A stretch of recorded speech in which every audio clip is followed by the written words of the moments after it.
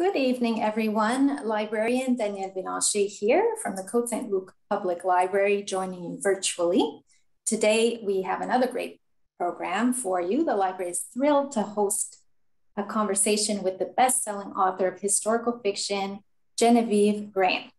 Thank you very much, Genevieve, for taking the time to speak with me today from, I believe you're in Halifax, or has that changed? Well, I'm on the road right now, so I'm not in Halifax at the moment. Okay, perfect. And thank you also, a big thank you to Mackenzie at Simon & Schuster for making this event possible. Thank you also to Andreas at Paragraph Bookstore for collaborating with us on the event. So to begin with, I will share a condensed bio.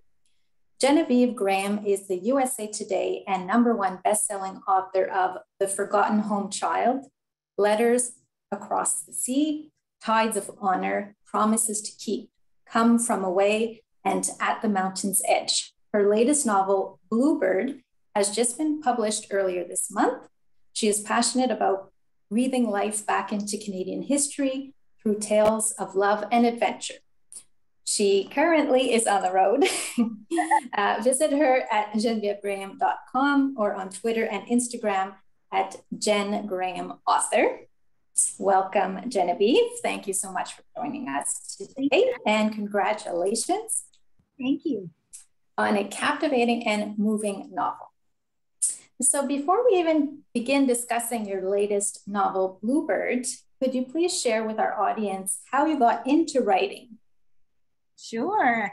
I have kind of a weird story when it comes to writing because I'm not typical. I never, ever expected to be a writer. I came out of being a reader.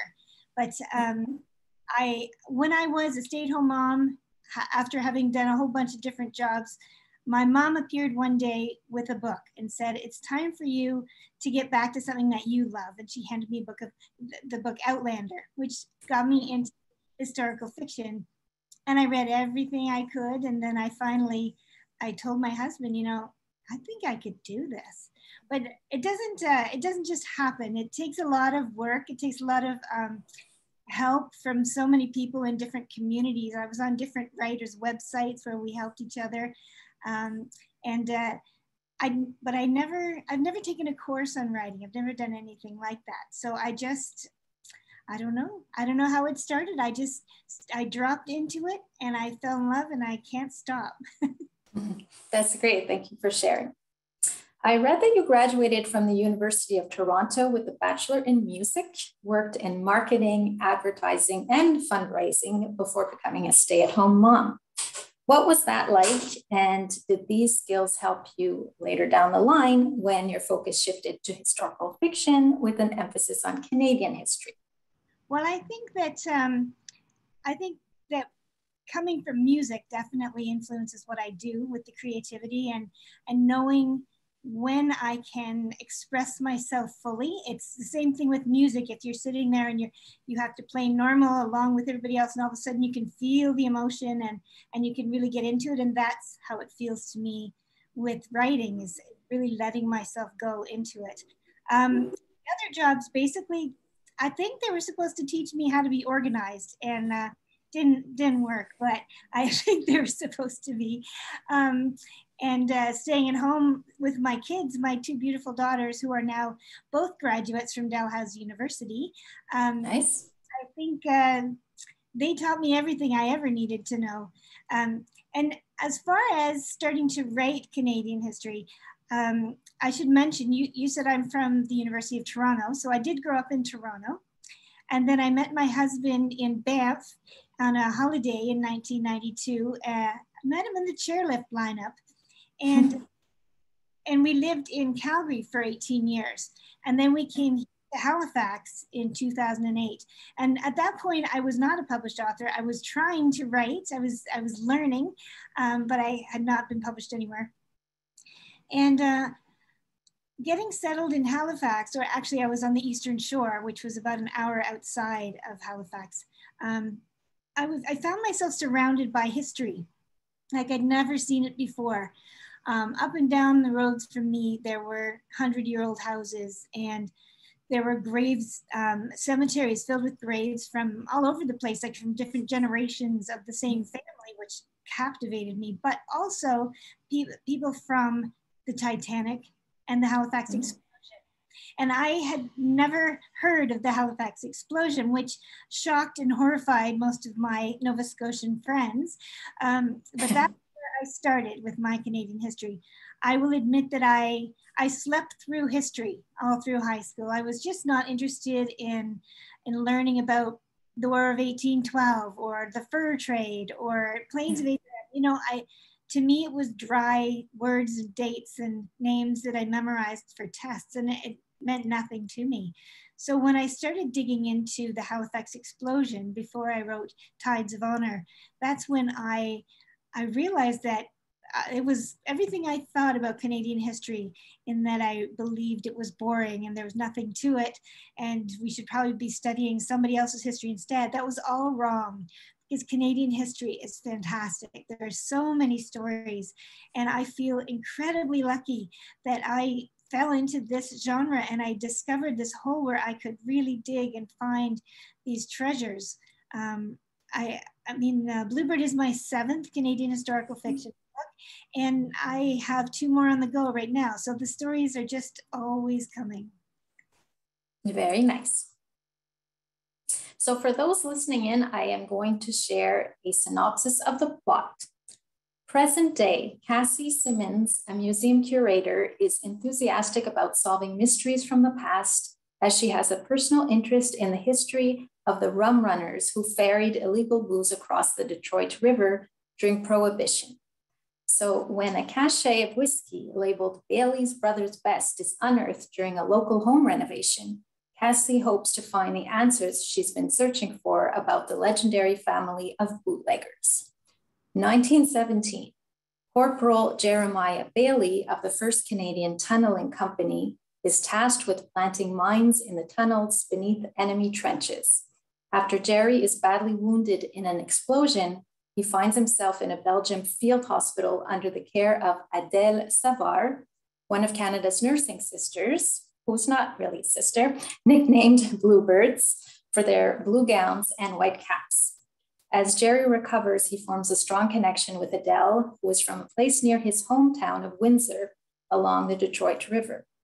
In the midst of war, she's a welcome reminder of home, and when Jerry is sent back to the front, he can only hope that he'll see his Bluebird again.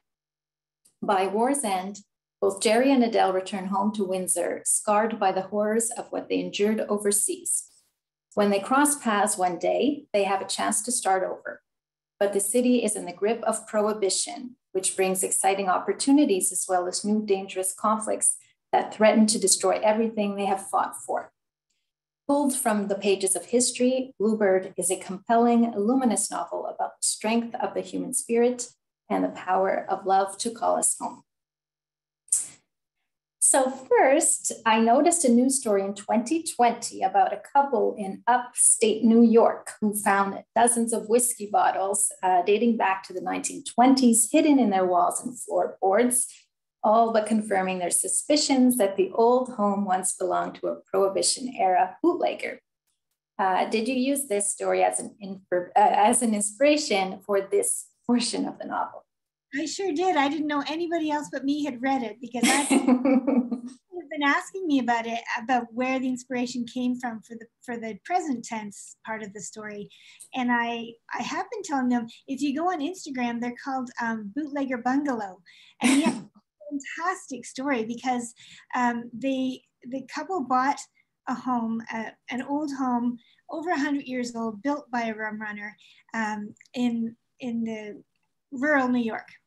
And they started to renovate. They do the quirkiest things. If you go again, they have amazing taste. It's so funny.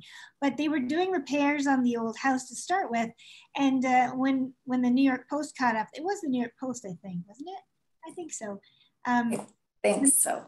Yeah, and when they caught up to them, they had been pulling off the rotten skirt boards on the outside. And as they pulled them off, they uncovered all these 100-year-old whiskey bottles. And the really cool thing for me was that they also found some under the floor. and they weren't sure what to do at first, but then they realized that these things were beautiful the way they were. They were talking about the history, and it was like living history. So they put a see-through floor over top of it so that they could always see those bottles buried beneath. But yeah, I thought that was a perfect way. I don't always write dual timelines, and unless it really makes sense to do it. I love writing about history, and so if I just write the history, I'm happy. But running across this story, it was a definite sign to tell the present tense story of it. And I sent them a book. I'm waiting to see what they thought. Oh, very nice. Happy to hear that.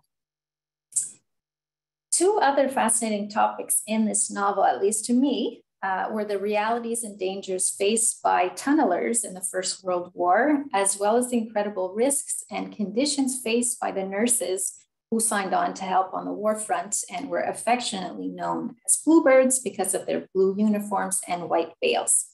Can you tell us a bit more about each? So much to talk about there.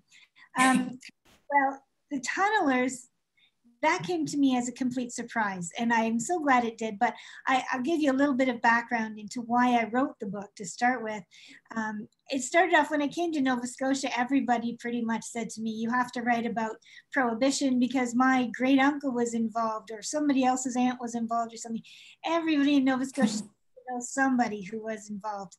But I put it off and I put it off, and I didn't write it right away. But then recently I became obsessed with a specific television show called Peaky Blinders. And I can't stop watching that show. I'm waiting for this to come out. But that's when I learned about tunnelers, because the main character in that show, Tommy Shelby, was a tunneler. I'd never heard of that before. Never heard of that. So these men would actually dig down up to 100 feet below ground and dig underneath the trenches and plant camouflage the explosives that they needed to blow up the trenches. And they did amazing work, and yet we don't know who they were. No. Never ever talk about them. Most of them were actually from mining. They had turned the miner, they'd come from mining.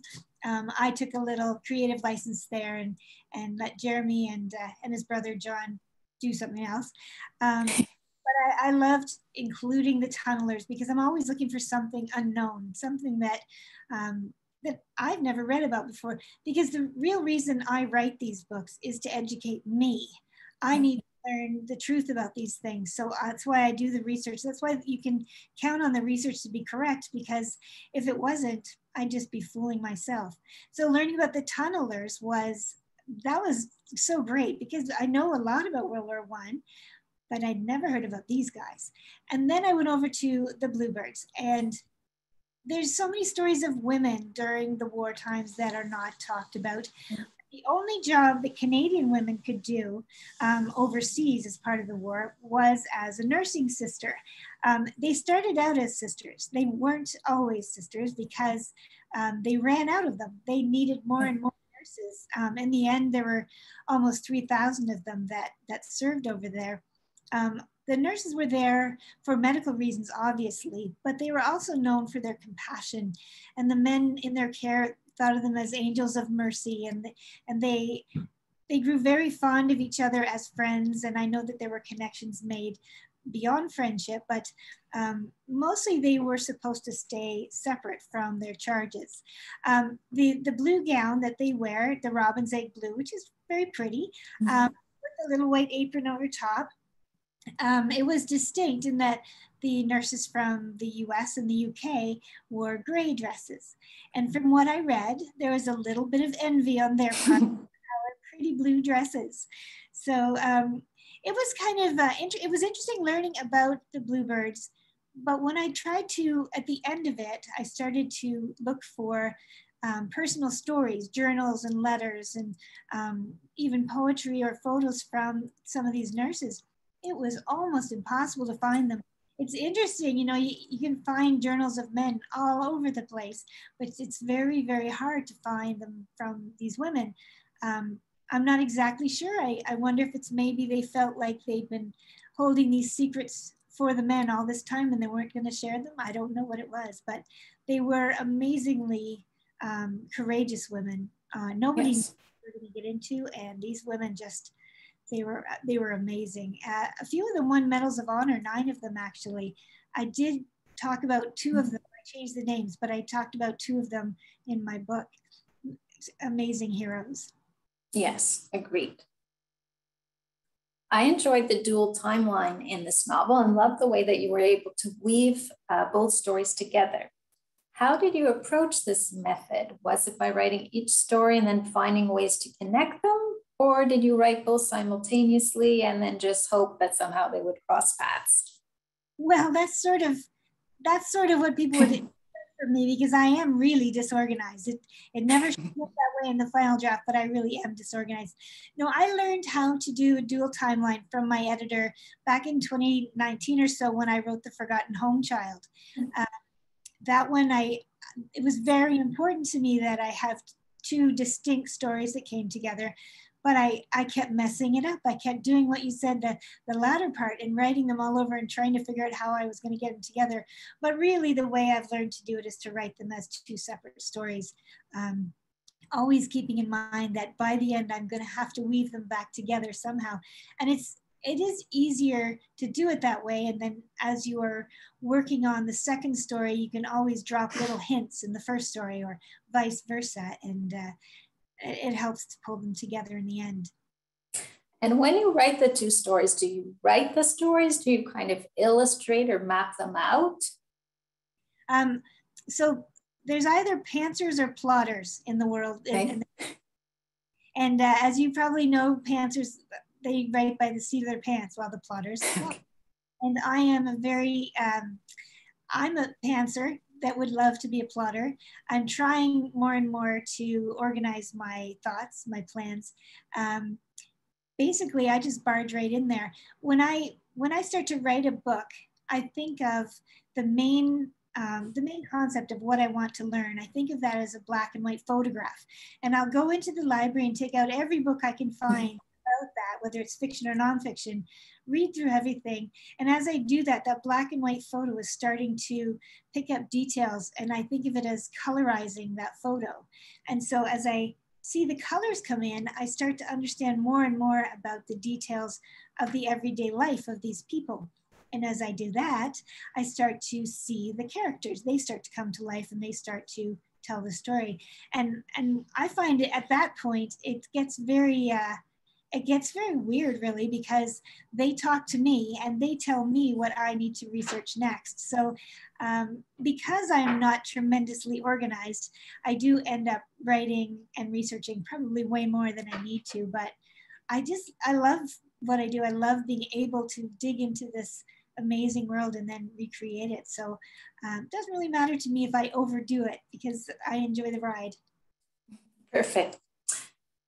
Which kind of segues into my next question. A large portion of this novel has been attributed to what I can only imagine must have been hours upon hours of research. How did you approach researching Bluebirds, tunnelers, rum runners, and headline news stories, all for the same novel? Well, that's sort of the name of the game. I have no choice but to do all that. It is because, just like when I wanted to learn about the Halifax explosion, I started off wanting to know about the Bluebirds. That was my first thing. I wanted to know who they were. And I did, as I said, I went in and got my black and white photos starting to colorize with as many details as I could, which brings the characters to life. And I do it from after I finished my library. I just read everything I can find. Then I'm online. And I find amazing luck with finding people that, well, sometimes I can go and seek out reenactor groups. They are very passionate about their work. But there are also people who specialize in very specific areas that are very willing to help out. For example, for Bluebird, I at one point needed to find out how Jerry and John were going to walk around the dark without a lamp. And I found a website entirely dedicated to the history of flashlights. So there's an expert out there for everything. It just grows and grows what I need to learn about, because if you can envision, say, Adele walking down a street, I have to see what she sees in order to make it feel genuine. And so I need to know what those streets look like, you know, what the vehicles look like, the store windows. If she stops and looks inside one of those store windows, I need to know what's there, what she needs those things for, how she'd use them, and how much they cost. So it's sort of, she shows me what I need to learn about. Same with the tunnelers. And with the tunnelers, I came across a movie, actually, I believe it was called The War Below. And it wasn't shown in theaters, but I'm not sure how I got on a mailing list, but I got to watch it. Absolutely incredible history that, like so many other things that I've realized as I research all my stories, there are so many stories that are not paid attention to, Yes. that are not taught. And the tunnelers is those men, I mean, as bad as the trenches were, these guys were underneath the trenches. And so the more I learned about them, the more I admired them. It was just, it's pretty much that the research leads me around. Now, sometimes the research gets very personal. And my best illustration of that is when I did The Forgotten Home Child. Because what I did was, after researching the British Home Children Advocacy and Research Association, going through their website, I found their Facebook page. And on that page were thousands of descendants of the British home children. And so I started telling them what I wanted to do, and they came to me with open arms. They filled in a survey for me about the British home children. And instead of a few responses, I had 200 within the first week. These people want to share. And so if you know, I didn't know if they would want to help me or not, but if I hadn't tried, I never would have had the book that I had. It didn't happen so much with Bluebird that way, but I did reach out to various nurse organizations and dug into their history a little bit as well. Let's turn to the characters within the novel for a few moments. Adele was one of my favorite characters in the book. How did you go about writing her story, and is it based on a real Bluebird? Well, one little section was the section where there's a fire in the hospital tent. I'm not going to give everything away here because I spoilers for those who haven't read it yet. But there is a scene in which the Clearance Center Hospital, which was a mobile hospital, sort of a village that they could move to get closer or farther away from the front. They did get attacked sometimes from above. Yes. And so I included a scene where they were bombed from above. And in it, I talk about two nurses, but I let Adele be one of them, that actually did go in there, and they had to put out all the coal heaters, and they had to rescue the patients who were not mobile and get in there and do all that. They kept going back in and back in and back in. And the only way they stopped was because they were knocked unconscious by a falling beam. And so for me, that gave me Adele, you know, learning what these women would do. And while they're courageous, they're also women, and they're also sensitive women. And to imagine what it's like to sit beside these men, many of whom died under their care, no matter what they did, they were going to die. And you think about the scars and the pain that inflicts on those women. It spells out Adele for me. I could see her in all of those emotions, as well as her roommates. I could picture what the girls had to go through and how they would build up a shield of sorts, toughen up so they could move on and live a life on their own afterwards. But boy, the men returning were not the only ones suffering from PTSD of the war. And which was your favorite character to write, and why? I don't know why, but I love male characters. I love writing the leads, and I loved writing Jerry. I'll little secret out in that Jerry and John are named after my grandfather and his brother. So when I looked in my ancestry, all of them started with J, and John, Jeremiah, and all sorts of things like that. So I loved writing those two, the brothers, but in particular, Jerry. And having sort of modeled him against Tommy Shelby in Peaky Blinders, I could see him. I could really visualize how he was moving and how he was speaking. I actually do watch a lot of these male actors to my husband, of course, thinks it's because I think they're handsome or something. Of course, it's just research, and I just need to visualize my characters better if I know, how he would hold his head or how he would gesture, and I can sort of carry that over into my book. So I do love writing the men. My first book, Tides of Honor, I had written only Danny Baker. I'd never written about his wife, Audrey.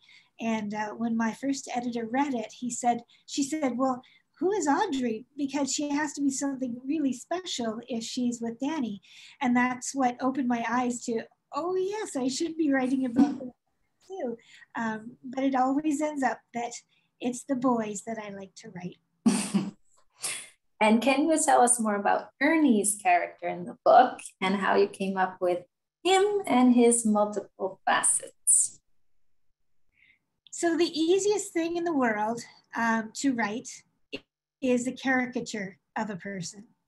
I needed a bad guy, and it's so easy to write a typical bad guy, and everyone hates him, and you don't really have to go into it, but that's not how to create a genuine character. Everybody in my story,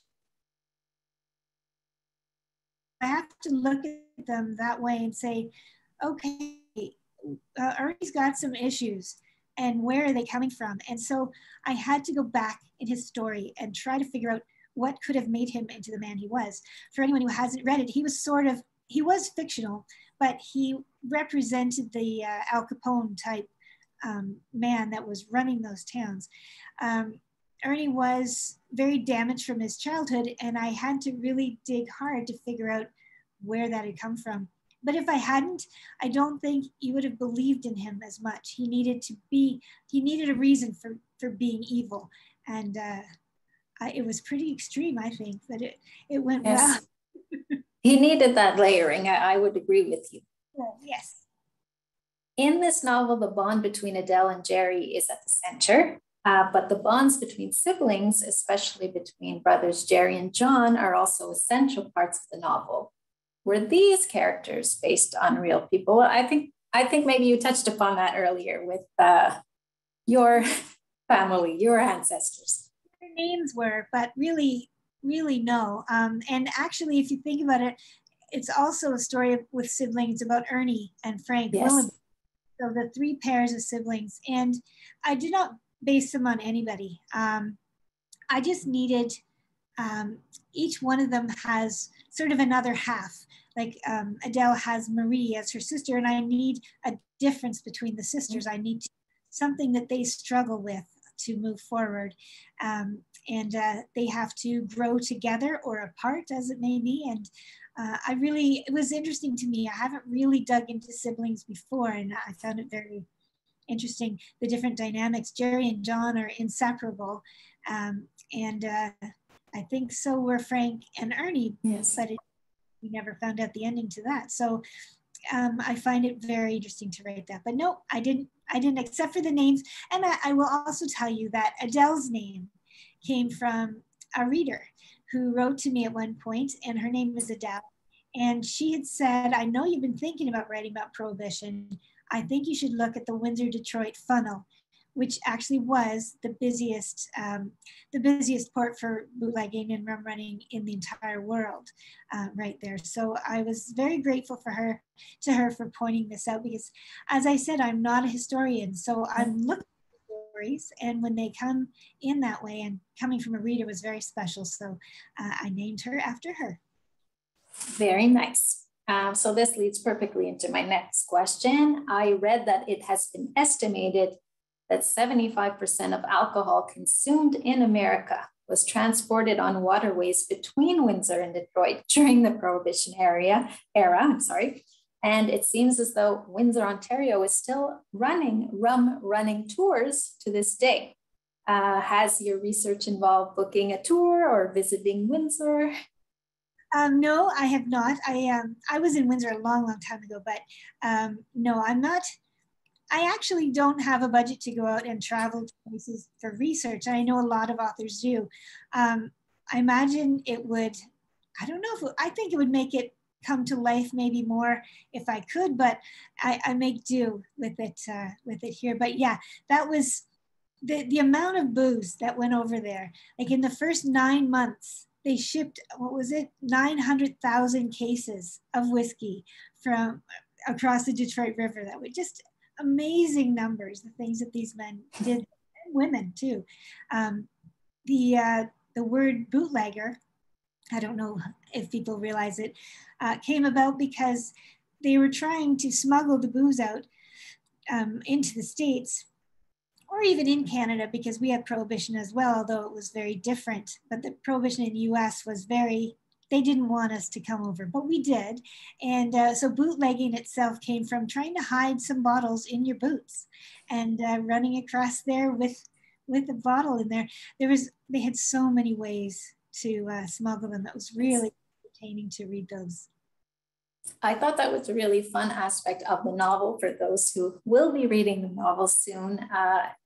Were the creative ways that people thought of to conceal the alcohol.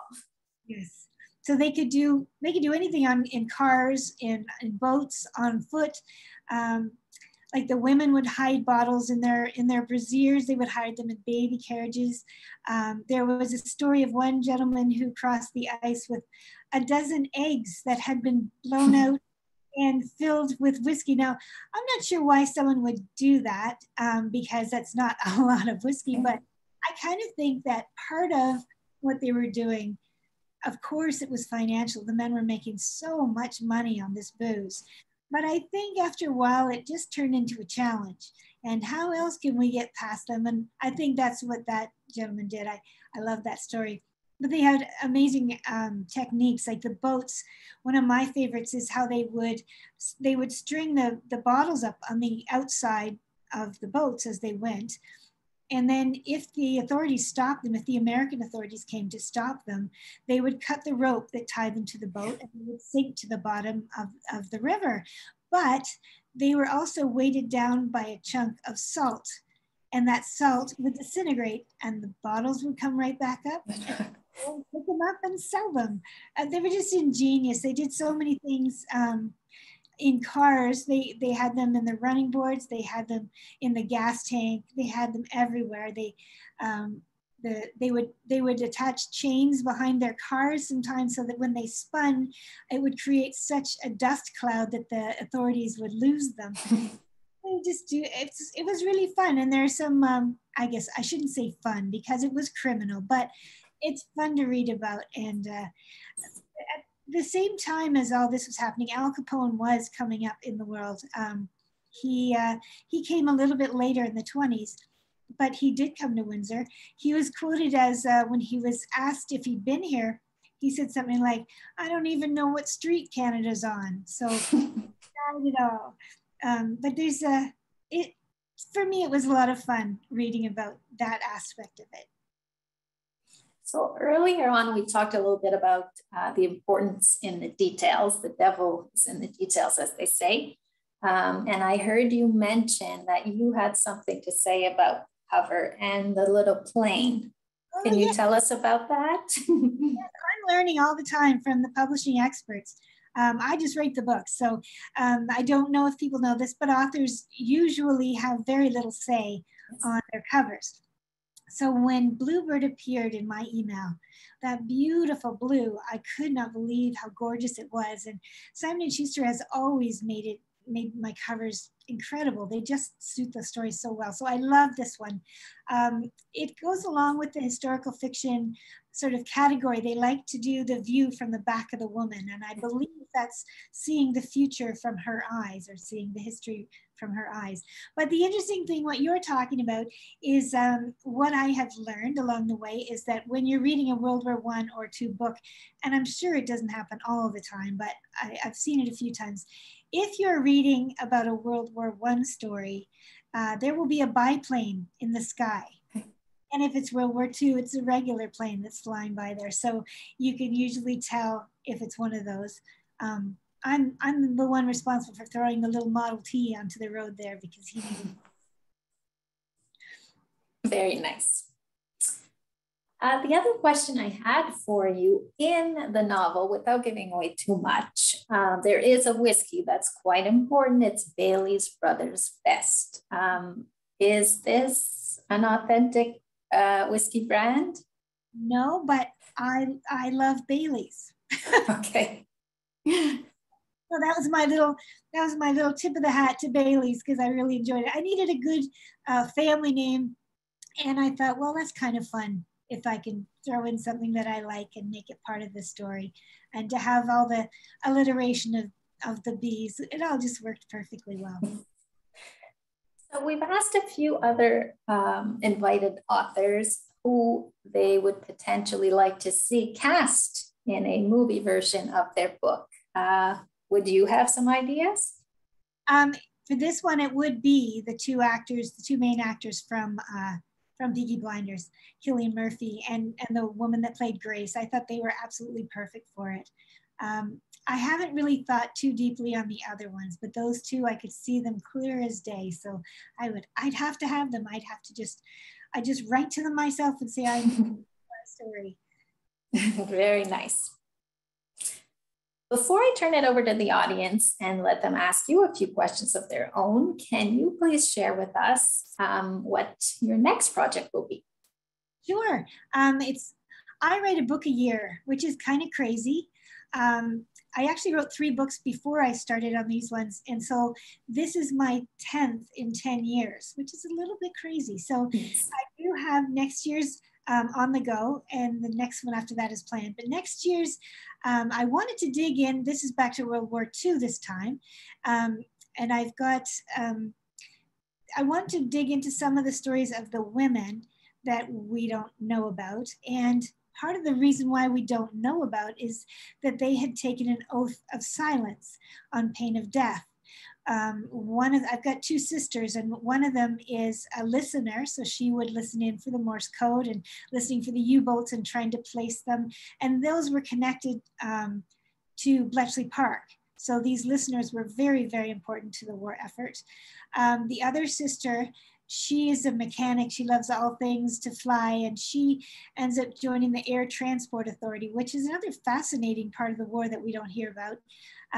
These people would fly in the planes to replace downed or broken airplanes. They had to keep replacing them. And so they started out with those with some of the World War I pilots. They brought them in, but they needed more as the war kept going. And so they brought in women, and there were a few Canadian women that flew with the Air Transport Authority. And the ATA, Air Transport Authority, also meant that they were called ATA girls. There's one other section I'm going to be including in the book, maybe 2, but I know one for sure, and that is writing about Camp X. And Camp X is the spy school in Toronto, and they actually did train spies, and they trained men and women to go and create resistance fighters. And it's very exciting learning that these types of things started here. I believe it was right near Casa Loma in Toronto. And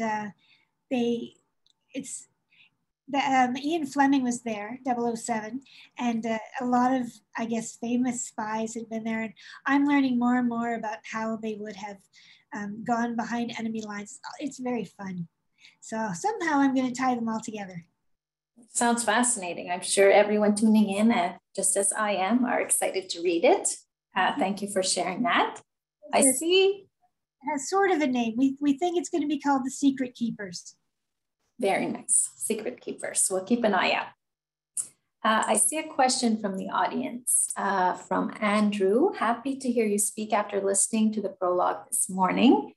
Do you watch TV's movies that also sprinkle in Canadian history? I'm thinking of Murdoch Mysteries, but assume there are others. I do when I can find them. I love war movies. I love them. And my husband is very happy that I love them, because then he gets to enjoy them too. I love digging into history. And yeah, Murdoch Mysteries, there's not a lot of stuff that was done here, sadly, and it should be. So I watch things that are on YouTube that are Canadian stories. For example, in Letters Across the Sea, I wrote about the Christie Pitts riot. having watched Canadian YouTube stories told there, and also the the Battle of Hong Kong POW prisoners, they have a YouTube documentary on there that's all Canadian. Those are my favorites to watch, but there just aren't enough Canadian books or movies or anything being made, in my opinion. That's why you have to continue providing us with these stories. My hope really is that these books would someday find their way into high schools across Canada. Yes. I feel that historical fiction makes the history more real. It brings it alive, and you can really understand and appreciate what happened before we came along. And I would love to see that, to see different classes like grade 8 and up reading these books. So something else from the audience, from Debbie. I adore historical fiction and so appreciate you investigating Canadian stories. I thoroughly enjoy your books. Thanks so much for your wonderful effort. Thank you. Thank you. I feel very lucky doing what I do. Okay, and Andrew says thank you for your response as well. Andrew, and thanks for coming to listen to the first chapter fun this morning. I was a Facebook group that they read my first chapter this morning, which was fun to listen to. Very nice. So something else, not really a question, but I'm about halfway through and have come to your description of the labels on the bottles with a little symbol. It really grabbed me and made me smile. I love when you do these little touches. From Probus Women's. Thank you. Thank you. Yeah, you have to look for the little nuggets, and yes, this makes it a little more special. Yeah. So I believe you had a special swag bag for this novel when it first came out. Can you tell us about that? Because it was beautifully curated. It was. Well, there were two. One of them was a pre-order sweepstakes that my publicity director ran, and it was beautiful. I wished I could have win. And they had there was a beautiful print of a bluebird. There was an actual, what's the set that when they would make the martinis and the shakers, and they would make all the different drinks in those. Help me out here. Is it decanter? It's not the word that they shake. Anyway. Okay, the shaker. I can't find the word. There were a few things, and it was very beautiful, and I have not heard who won it yet, but it's a good one. The other thing that's my publicity director, Mackenzie, who was fantastic, that she did just for a few of the influencers. Sometimes they send things out to just a few of the top reviewers so that they spread the word more than just regular. And what she did was she actually bought some small whiskey bottles. They look like little whiskey bottles. And she had me write a personal note inside that bottle. And then she sealed them all up and she sent them out with the book. So that was a neat little touch. And I think people said they really enjoyed that. I love that. Very, very creative. I'm sure the people receiving that were happy to receive that as well. Mackenzie's done another thing too, and I'm hoping I'm going to start talking about it more. She has created a cocktail based on the books. It's called the Bluebird, and so I'm going to have to post that again so that people can see it. So what would be in the Bluebird? I remember there is there's whiskey for sure, and there is oh geez, I can't remember right now offhand. I know there's a maraschino cherry in there though. Just, you caught me on that one. I should have looked that up before I opened my mouth. No problem. I believe that's all the questions we have. I'm just going to ask you one last question because there are always some prospective writers tuning in. So what piece of advice or nugget would you give them on their path to choosing writing full-time as a career? Well, I think, there's two different things there, writing and then writing as a career. Yeah. They're different things. Yes. And so writing, so many people come up to me and ask me, like they'll say, I've always wanted to write a book, and they'll leave it at that. And I say, well, why haven't you? And they say there's a couple of different things. And one is, oh, I just don't have time. Yeah. Or what if I wrote something and nobody cared about it? And I say neither one of those work, because if you can always find 5 minutes a day. And if you work at it every day, you can transform your thinking and make new pathways that you can follow. And 5 minutes a day will turn into 10 minutes a day, and it just becomes therapeutic. At least it does for me. So the excuse about the time doesn't work. And for the one about if you write it, people might not want to read it, that's not good either, because you're writing for yourself, and it really doesn't matter. And it's to get your creativity flowing. You know, you could be writing a grocery list. If you do it in a creative way, and you start thinking differently and letting yourself open up to these expressions, you never know what'll come from that. So as far as writing for a living, well, don't expect to get rich. I can tell you that. It's a very, very competitive. I found it extremely competitive to get to the stage where you need an agent, a literary agent. A lot of people don't get literary agents, they go to smaller publishers, but if you're going to the larger publishers, you need a literary agent most of the time. And that part of it I found extremely tough, extremely defeating. I wrote query letters to hundreds, it feels like, dozens anyway, of literary agents, and got so many rejections back, just like Stephen King did, just like Bestselling did. They all got these, but yes, they hurt. And you just stick with it if you believe in it. And you have to take suggestions. You have to be open to editing. Too many people are defensive. These are our babies, and so we don't like anyone criticizing them, but there are ways to improve upon things. And so being open is really important, but just stick with it. If you are just right, it's the best thing you can do for yourself. And be perseverant. I believe that when we had Stephanie Robel, she told us a similar story where it was very difficult and she had many, many, many rejections, but she continued on. Yeah, you just really have to. I know I was sending out 5 a week for many, many, many weeks. And most of the time you don't even hear back from them. But when you do, sometimes they'll give you a little nugget to help you improve your work. And those are so, so valuable. Now that I know how busy editors are in those publishing companies, I really, really appreciate when they send me comments, because they really don't have time to do that. So it's very thoughtful of them.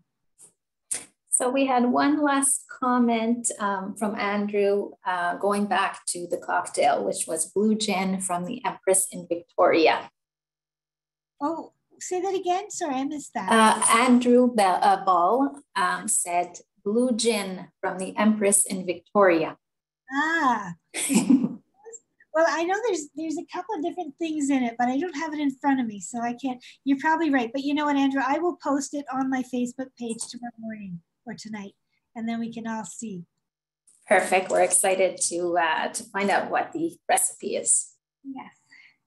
Thank you so much, Genevieve, for sharing your time with us and for telling everyone a little bit more about the book. It was fantastic. I loved it. And another thank you for including the general comment. Thank you so much. I really love speaking to groups like yours, speaking to library people. Library people are the best people. And thank you very much for having me. Thank you, Genevieve. Have a nice evening. Genevieve, thank you. Thank you.